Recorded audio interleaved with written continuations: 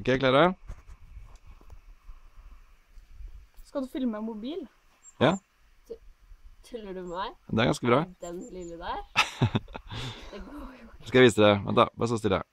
Først zoome inn. Så blir det skarp bakgrunn. Ok, reflektor. Sånn ja. Så det er fargekorrigering. Der ja. Og så super wide screen. Sånn. Ok, klare? Og vær så god. La oss prøve nå. Kom igjen nå. Kom igjen.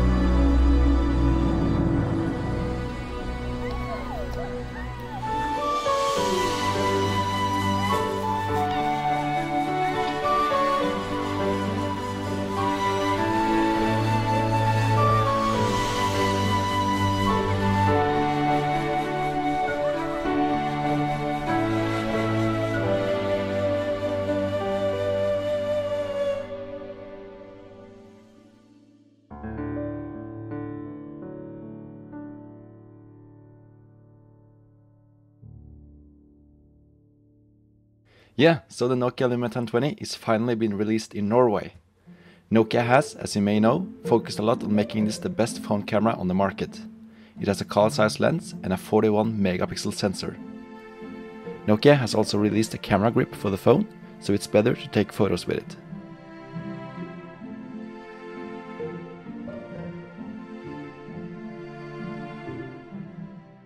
It's easy to put it on, and it makes it more comfortable to take pictures with the phone. You also get 50% more battery life with this grip, and it even has a screw mount so you can use a tripod.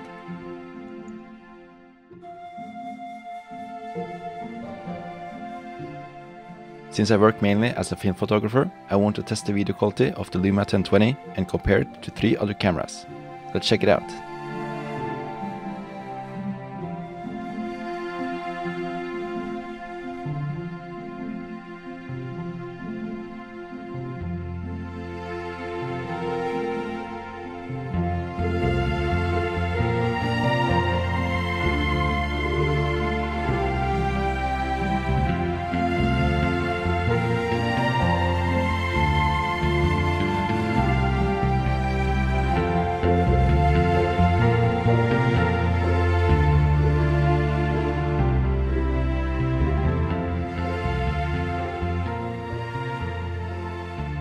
Now let's also compare the sound quality of the internal microphones.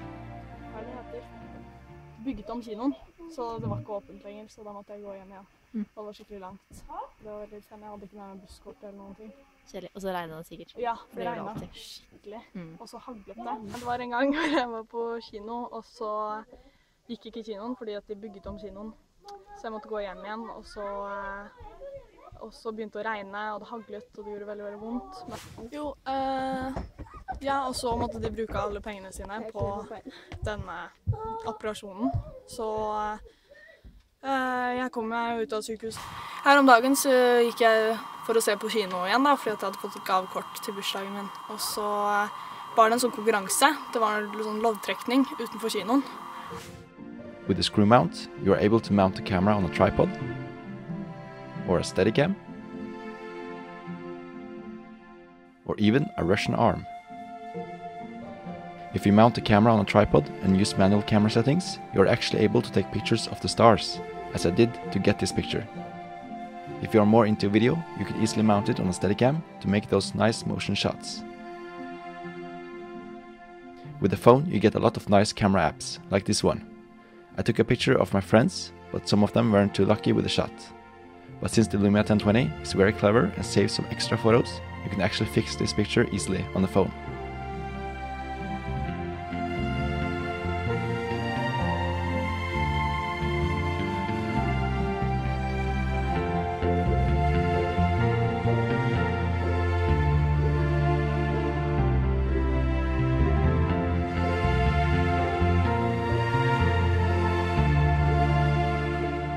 The app also lets you do some other nice effects very easily.